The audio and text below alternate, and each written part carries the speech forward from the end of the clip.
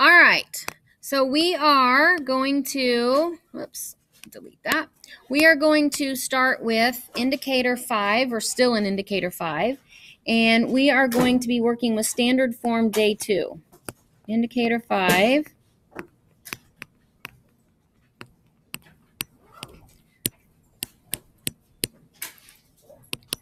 If you're at home, make sure you've got your 3-ring binder out. Make sure you are writing down all the steps, all the equations, all the examples. We will be doing a note check soon. And so, of course, these notes, not only do they help you with your homework, but they get you points when we do a note check. All right, little bit of review. Standard form is a linear equation. And the standard form is AX plus BY equals C. And the A, the B, and the C are numbers. The X and the Y are generic X's and Y's that stand for every XY, that stands for every XY on this line. So we've talked about linear equations, right? We've talked about how they are straight lines. So if we draw a line here, where's my line? All right, if we have a line graphed, okay, and we know that along this line there are a bazillion points, right? They're coordinates. And each one of those has an X and a Y. Each one of these coordinates has an X and a Y all the way down, okay? This X and this Y stand in place of or stand in for every single coordinate point along this line. So they stay generic X and Y. And so as a little bit of a review, okay, we also have Y equals mx plus b, right? That is slope-intercept form. And in slope-intercept form, you notice we still have a generic X and a generic Y. You always will in linear equations because you have to have something in the equation that stands for all the X's and Y's along that line. And with slope-intercept form, you have an M and a B. And those are always going to be numbers that, and the number can be 0, right? It doesn't have to be, it can be a fraction, it can be a 0, as long as it's a number, not a variable. And in standard form, the A, the B, and the C are always going to be some kind of number, and the X and the Y are going to stay generic X and Y. And then tomorrow, when we deal with point slope form, you'll notice in tomorrow's video, and I'll do a video just like this with the same whiteboard, with the same color coding, talking through it. Tomorrow on our E-Day, you need to watch the video with your 3-ring binder in front of you, just like you would if you were in class. Take notes, do the examples, and then do the homework. And then on Thursday, both today and tomorrow's assignment is due, okay? But in tomorrow's assignment, when we do point slope form, you'll notice there's going to be a generic X and a generic Y as well that stay in X and Y in that form as well, okay? Now, we talked yesterday about some rules, and you don't have to write these down if you had them in yesterday's, but the first rule is just that it has to be in the right order, right? Which is AX plus BY equals C, where the AX comes first, then the BY, and then all the constants on the other side. The other rule was that the A could not be a negative. Okay, and we dealt with that in yesterday's homework. The other rule I said we would deal with today is that the A cannot be a fraction. So you're still going to solve these the same. You're still going to move everything around. You're still going to get it in AX plus BY equals C. But in today's homework, we're going to be dealing with getting rid of the fraction as well because the A can't be a fraction. All right, so for example number 1, we've got Y equals negative 1/2 X plus 3. And what form is this currently? Is this slope-intercept form?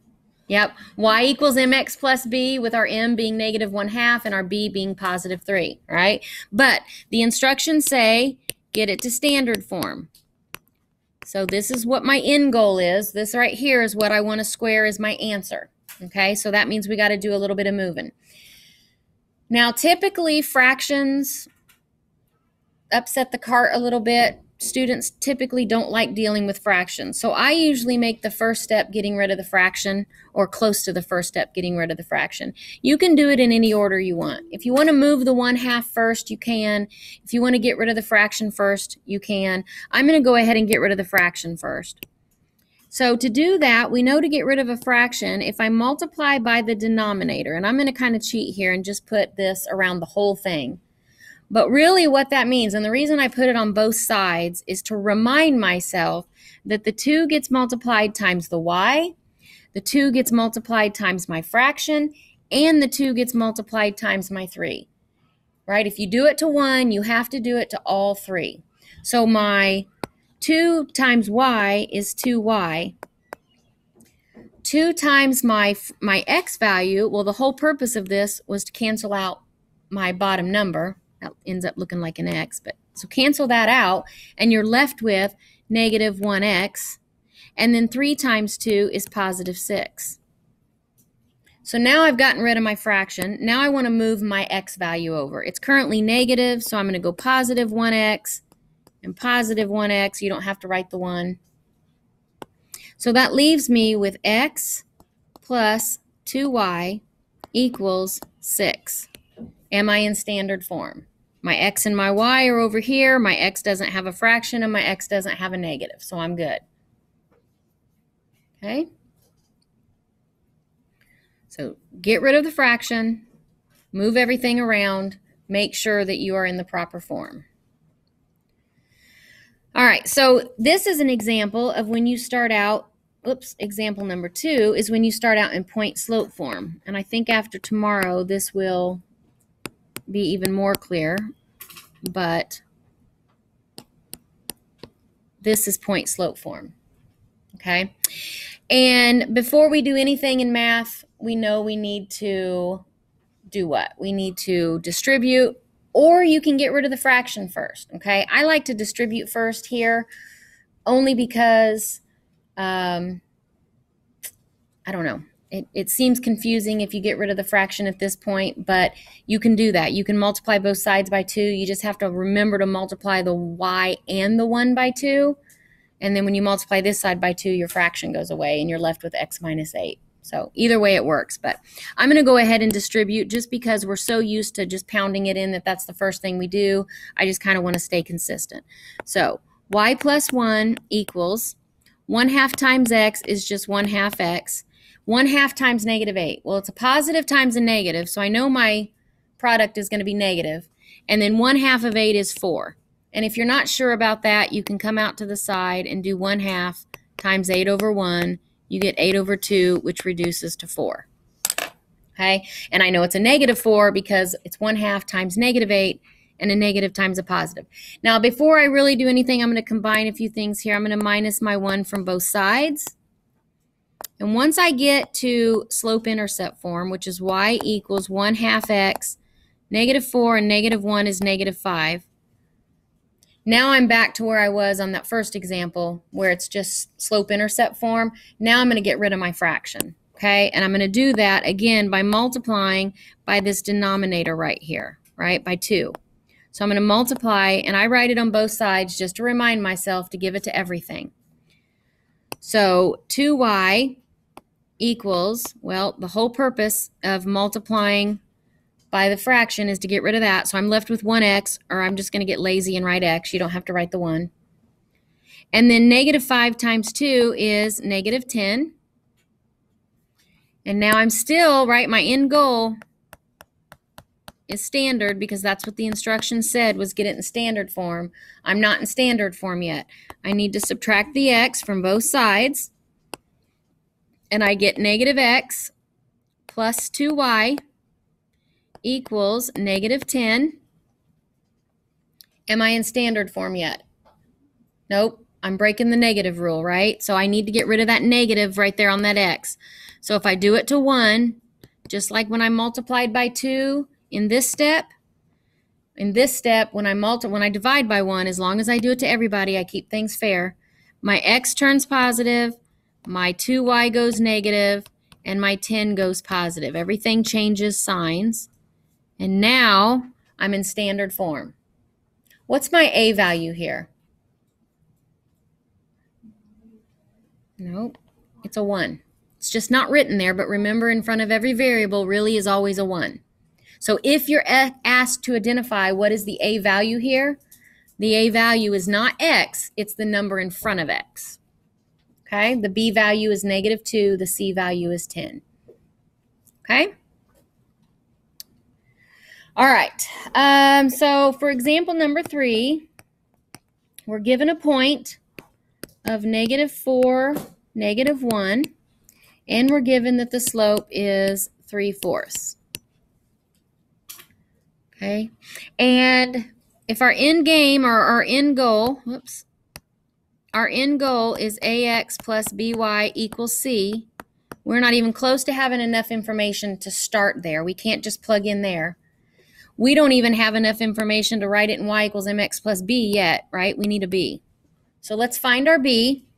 This is our given x and our given y, so let's plug that into y equals mx plus b, right? We're going to start here, and we're going to figure out what our b equals. So our y in this case is -1. Our m is 3/4. Our x is -4, and I'm going to put -4 over 1 just because I'm multiplying it with a fraction, and sometimes that helps visualize what you're doing, plus b. -1. 3/4 times -4, well, this 4 and this 4 cross-reduce to 1s, so -1 times 3 is -3. And if you need to do that out to the side to give yourself a little bit of room to multiply fractions, that's okay. And then I'm going to add 3, and I'm going to add 3, and I get b equals -1 plus 3 is a +2. Now I've got another piece of the puzzle. I still don't have enough to start to go right to standard, but since I have an m and a b, right, I can write an equation in y equals mx plus b form because now I have my m and I have my b. So y equals, my m was given, it's 3/4. My x stays generic. Anytime I'm writing a linear form, my x and my y stay generic. And now I know my b is +2. So I'm in y equals mx plus b. At this point, I'm going to get rid of that fraction by multiplying by the denominator. And when I do that, 4 times y is just simply 4y. When I multiply my middle fraction by 4, my whole purpose was that 4 goes away, and I'm left with 3x. Don't lose that 3 on the top. The first 2 examples that we had, there was a 1 in the top, so you didn't have to write it, but there's a 3 in the top. That 3 does not go away. It stays with the x. And then 2 times 4 is +8. And then I'm going to subtract my 3x and subtract my 3x, and I get -3x plus 4y equals +8. I can't leave that negative hanging out there, so I'm going to divide, divide, divide. When I do to all, I do to all 3. Or when I do to 1, I do to all 3.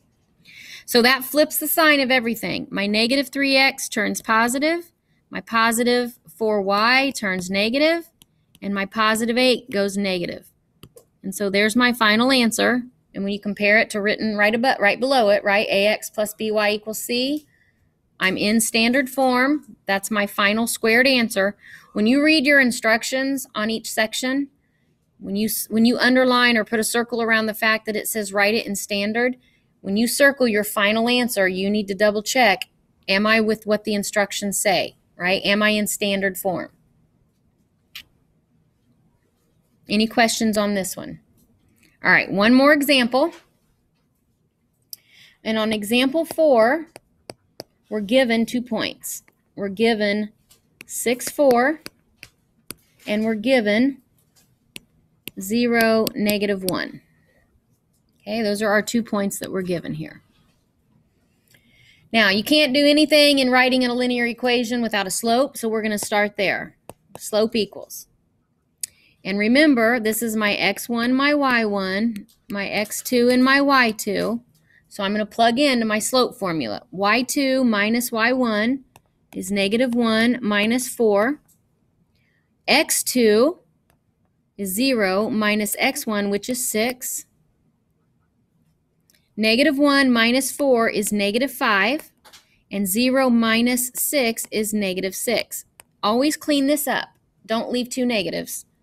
Two negatives make a positive. So in my given information up here, now I can fill in that I know my M is 5, 6. And of course we know you also are going to need a B. So I'm going to take my given slope and I'm going to find a B. Now, typically you would have to pick a given point, work the equation, and find your B. But in this one, do we know B? This is kind of a nice one. They give you a little hint here. What do they give you? When x is 0, what does that make that y? That makes it your B. My B is negative 1. I know it without any math equations because when x is 0, and it only works when x is 0, that is your B. And it saves you the work of finding your B. All right, so with an M and with a B, I can now write an equation in mx plus b. Y stays generic, I plug in my M. X stays generic, I plug in my B. Now that I'm in y equals mx plus b, let's get rid of that fraction. Multiply both sides by the denominator of the x fraction. And when I do that, 6 times y is just 6y. Remember, the whole point of doing this is to knock out that bottom number with the x, leaving behind the 5. Don't lose your 5x. Don't lose your 5 here. Your numerator stays with the x. We just got rid of the denominator. And then 6 times negative 1 is negative 6. I subtract 5x from both sides, and I get negative 5x plus 6y equals negative 6. And again, I can't let that negative stand out front, so I'm going to all the way across the board to divide everything by negative 1, giving me my final answer of positive 5x minus 6y. Negative and a negative goes positive, so everything changed signs, and that's my standard form. If you hadn't been given that point up there, that 0, negative 1, if you hadn't been given that, you could have come over here and you could have used this point right here, and you could have done 4 equals the slope of 5, 6 times 6 plus b. The 6's would have canceled out. And when you subtract 5 and subtract 5, you get b equals negative 1. So you still get b equals negative 1 if you do the math, or if you just happen to catch the give me b, okay? All right, so for today's assignment for online, you need to click load your standard form day 2 assignment, show all of your work in Kami, and then submit it. For those of you in class, your assignment is on the back of day 1, so you'll work that. I want to real quick address online and in-class students, so if everybody could give me your attention just for a second. For tomorrow, I'm going to do a lesson just like today. I'm going to talk through it. I'm going to do the examples on this. This screen records everything that I do up here. With your 3-ring binder, still take the notes, still write out the examples, and then your assignment, if you want to do it on Kami, will be on Kami. You can load it and do all the work on Kami with the pen tool, or in-class students, I will pass out a paper copy if you prefer to work on a paper pencil copy in class, okay? And then everything, both standard day 2 and slope or a point slope form, which is what tomorrow's is, both of those are due on Thursday, okay? For in-class students, it's due at the beginning of class. For online students, it's due at 4 p.m. All right, and as always, I'm here all day tomorrow. If you have any questions, please don't hesitate to email me. I can do a video call real quick through Google, and we can do a video chat real quick, or I can, and then I can share my screen with you, and we can like work the problem out together just like we would if you were in class. Or if it's just a quick question, you shoot me a text or an email with a picture of what problem you're on.